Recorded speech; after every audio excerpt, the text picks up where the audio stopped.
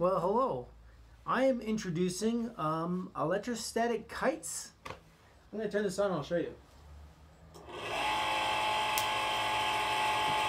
So, the first one.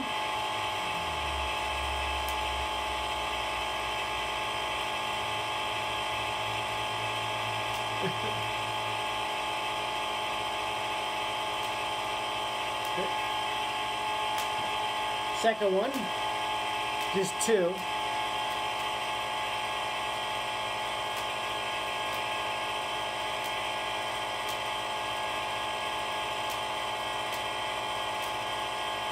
Trying to get it centered.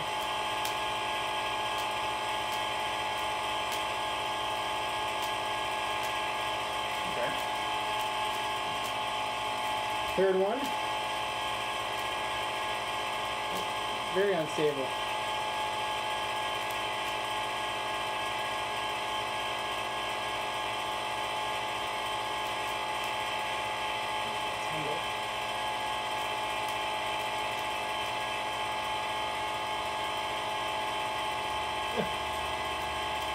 Not really very good.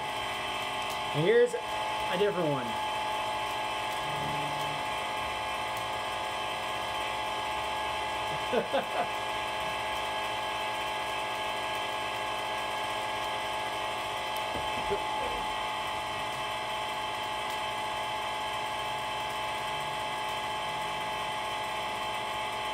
That's the best one. That's the best one so far.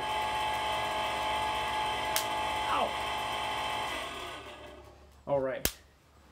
So what's actually really cool about these designs is that when they turn and they're flying in the air, and these points point at you, you actually feel a lot of that ionic breeze, just like can hit you in your clothes and your chest.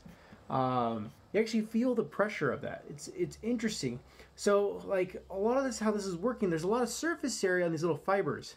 So I imagine there's other different materials that you could use, like different, like maybe feathers, maybe even shreds of paper. I'm not sure, but I have a suspicion that it would work. So basically anything that has a lot of surface area can get charged and kind of hold it in place a little bit better than, you know, say like, you know, a handful of confetti that you can put on there. Confetti, if you put confetti on here, it will blow away too, but you can't really, like, you know, tie confetti down, right? So the idea is that you can actually make a structure that has a lot of surface area and make your own electrostatic kite.